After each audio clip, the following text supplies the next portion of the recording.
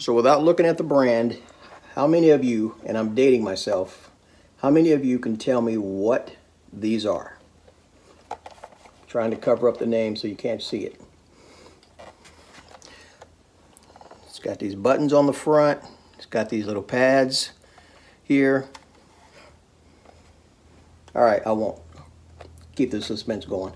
These are called Synsonic Drums. They were made by Mattel. I don't know how many of you are old enough to remember Mattel, but Mattel was, I don't even know if they're still in business. Mattel was one of the biggest toy makers back when I was growing up, when I was a kid.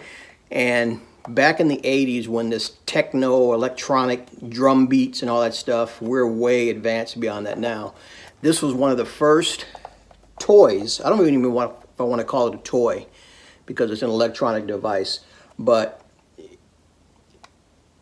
I remember this was a Christmas present I asked for one year because I was musically inclined and I loved anything regarding instruments, whether it was guitars, drums, and when they showed the commercial for it, I just thought they were so cool. So after 40 years, these things hit the market back in 1981.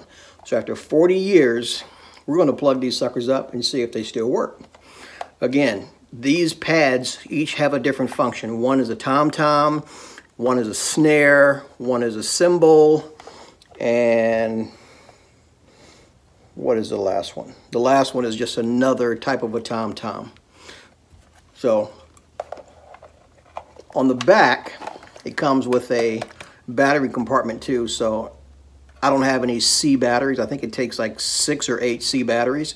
So I'm just going to hook it up with some power. I found an old charger for something else that I believe might work with this. So let's see what we can do.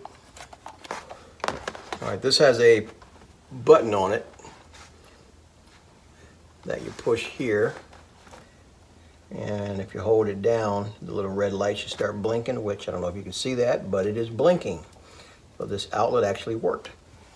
So I'm actually going to try to plug this through my wife's electrical piano to see if we can plug it into the headphone jack, into the port on the piano to get a sound out of it.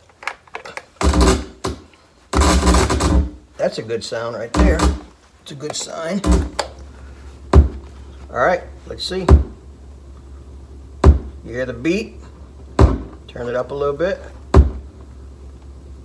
All right, which one do you want to try first? Let me see.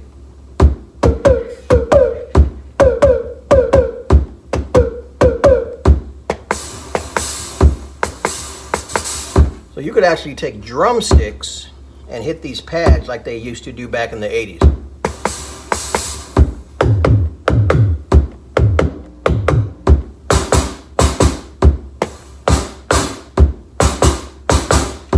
I'm just amazed it still works. One thing I remember on this device, all these buttons have a function. Like, for example, it has a stop button, it has a record button, so you can actually record what sequence or pattern you're doing. You can turn the bass on and off, and instead of actually striking these with a drumstick, let's see if the buttons work.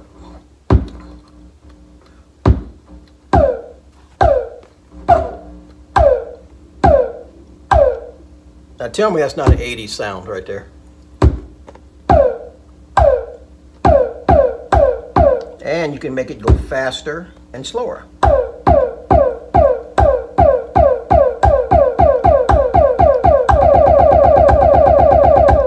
Let's see if this function works.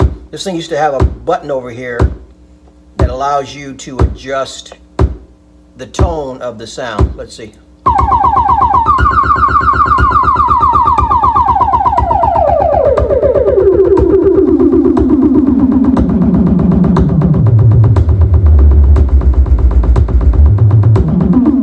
That's pretty awesome. I think that only works with the Tom-Tom 1, not the Tom-Tom 2. So this is the Tom-Tom 1,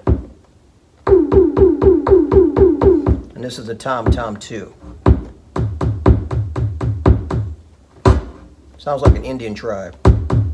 Hey, hey, hey, hey, hey, hey, hey. All right. And then you got your cymbals.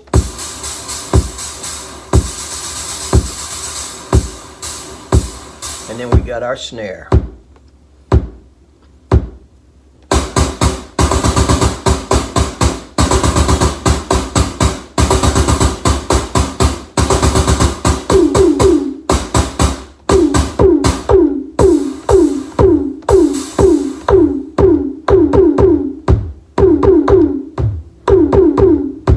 As you can see, I could sit here and play all day.